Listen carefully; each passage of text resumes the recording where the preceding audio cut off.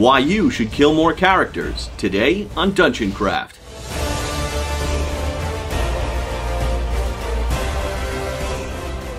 Welcome to Dungeon Craft. I'm Professor Dungeonmaster, and this channel is about playing the ultimate game of D&D and other role-playing games. And I'm Deathbringer. Level up your game by subscribing and click the bell icon for notifications. Today I'm wearing my +1 vest of protection because last week I expressed the sentiment that D&D was getting a little too soft and characters were superheroes who never died. Today I'm explaining more of why I feel that way and how you can make your D&D game a little deadlier, and I'm going to give you a new critical death and dying chart. Before we begin, I want to say that everything on this channel is my opinion. It's how I think you can play a better game of D&D, but you should do whatever you think is fun. Whether you play Legolas or Lion-O, it doesn't matter to me. On this channel, I frequently engage in hyperbole and joking. For those of you born in this century, joking was a verbal exchange meant to provoke spontaneous amusement and laughter, and it died out somewhere around 2017. So in the last video, when Deathbringer slaughtered the tabaxi, I want to assure you that no actual tabaxi were harmed during the production of the video. And when I say every D&D character seems like a furry superhero, that is hyperbole and a joke. It's my funny way of saying that all these characters are starting to look the same. And I included images from Cats and Puss in Boots because I just find anthropomorphic animals to be just intrinsically funny. Look, I rest my case. So play the game you like, but if you choose to watch Dungeon Craft, you're going to have a sense of humor, or grow a turtle shell. There's no gatekeeping here. I have a large gate and it is wide open and it leads to a player character graveyard. I like a deadlier game and I'm not shy about it. Why? Because if you can't lose, games are boring. I once played Trivial Pursuit with my wife's family, and they insisted on playing without a board, which I found as boring as watching paint dry. And I expressed the opinion, you can't have a game called Trivial Pursuit if you eliminate the pursuit part. And the response was, we're having fun, so what does it matter? And it doesn't really matter if you're having fun, but I'm never playing Trivial Pursuit with them again. And I think that games where no one risks anything and no one dies have a very short shelf life. And if you like a non-lethal version of D&D, or a version where the players need to give permission for the Dungeonmaster to kill their character, you're more than welcome to it. That's a thing, by the way, that's coming. But personally, I don't prefer to play that way. When I play D&D, I like the idea of risking my character's life. It's like a token economy. It's like when you play blackjack, you're afraid of losing your money. In D&D, you are betting your player character's life. And there's a long literary tradition for that. Conan is nearly killed in his first story, The Phoenix on the Sword. Elric kills his friends and lovers and destroys the entire world. Arya Stark sees her father, mother, and brother slaughtered. She's stabbed in the gut and nearly dies. And when she finally kills Walder Frey, she has earned it. Joseph Campbell called this the road of trials. I just feel in some D&D games this is turning into the road of minor inconveniences. It's as if some players, some, not all, they want to play the master assassin Arya Stark without all the other stuff, so they write it into their backstory. I prefer a game where the road of trials is first to third level and not every player character survives. To me, that is the spot where you're going to see the most player character death. And it helps with the verisimilitude of the game, the believability, because if everyone can survive to very high levels, why doesn't every serf and farmer in the world just take their pitchfork, crawl in a cave, and drag some treasure out? Which brings us to the technical stuff, what I consider to be the two worst rules of D&D, and they are death saves and rests, both short and long. And I'm not down on the concepts entirely, I just don't like the way they're written currently.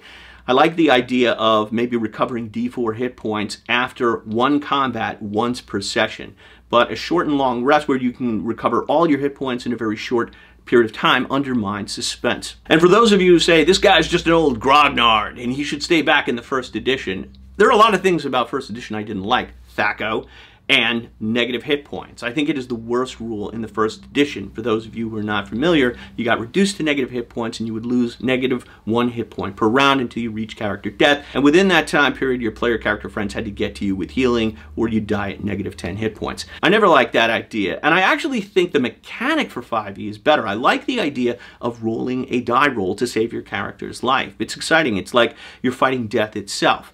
Now, my problem with the die roll is that the save is a 10 or higher, and all you need is 3 to live. An 11 or better would give you a 50% chance, but a 10 or better raises it to 55. And if you roll about 10 characters out, that's going to give you a 2/3 chance of survival. And of course, with players and their magic healings, it's very easy for them to get to you. And again, I think that undermines suspense. Another old school idea that I don't like is you die at 0 hit points, because that also eliminates a suspenseful opportunity. I love the idea that your character is injured and he's bleeding out, and the players have to rush against time while fighting this other monster to save that player character's life and to grab onto their hand, and they're like, "Don't die on me, buddy." What I wanted was a mechanic that blended a saving throw with a critical hit table a la Warhammer. And I looked at a lot of games for inspiration. Black Hack, Merrick Borg, Index Card RPG. Like, I like Index Card RPG. You roll a D6. I think he's recently changed it to a D4, and the character is going to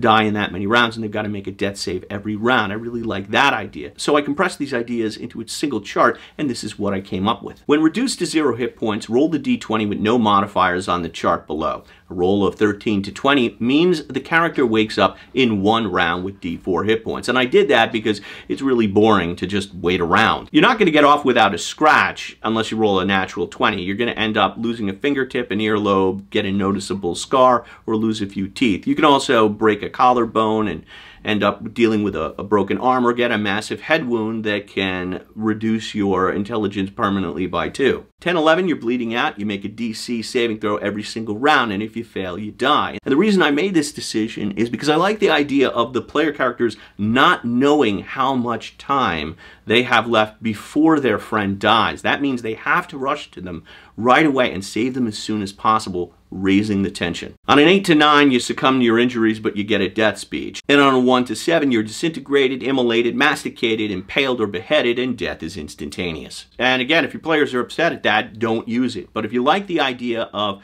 that old school kind of Warhammer roll master critical hit chart, but you don't want to deal with all the crunch, I think this is a good compromise. Other tips for death and dying. I recommend, even for new game masters, that you make your to-hit rolls for monsters right out in public, so that if you roll a natural 20, that monster, just like the PCs, gets an extra damage die.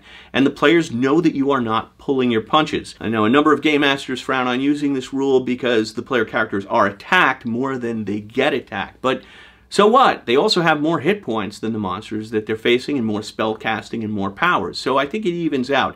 And it's not that you want the character to die, but just the threat that it could happen, that it's happening live, that you're working without a net, and the Dungeon Master is not control. For one moment, the dice are in control. And yeah, I've rolled multiple 20s all at the same time, and to the point where the players took my dice away from me because I was too lucky that session. But that's part of the fun of the game. Rolling out in the open is just something that it's not changing the rules at all, but it just adds to the threat level, and I like that. The other question I get asked by new Dungeon Masters is, if the player character dies, what do you do with the player? And the answer is, you never want the player to be bored. What I do is I have a backup character on hand, so that if the player character dies, they can play their backup character. You can create these right when you make up the first characters, and this backup character will gain levels at 1 lower than the player character. That way, if Ragnar the Barbarian dies at level 4, the new Barbarian, or Spellcaster, or whatever, comes in at level 3. So there is, you know, a penalty if you died, but at the same time, they're not so low level that they can't do a bunch of stuff, and they're, you know, they have to start at level 1 again, because that's no fun. And you're going to have that character enter as soon as possible. It could be in the middle of the combat. They were around the corner, and now they just showed up to save the day. Or, optionally, in the very next room. But it's never fun to just have to sit out and watch the session. You've already been penalized by losing the character. You don't want to lose the player's attention as well. So those are my ideas about death and dying, but what do you think? Put it in the comments below. Also below, you'll find links to our Dungeon Craft Facebook group and Patreon, where you can get tons of cool stuff, including this death and dying chart. Also, tune in for next Tuesday on Dungeon Craft, where I have a follow-up video on how to make your game more grimdark. And if you like this video, you'll like that one as well. Once again, for Dungeon Craft, I'm Professor Dungeon Master. Thanks so much for watching. I'll see you soon, and until then, may all your rolls be 20s. Deathbringer again. What's the one thing the Millennial Rogue couldn't take? A joke. Ha ha ha ha ha. Click on these videos for more Dungeon Craft.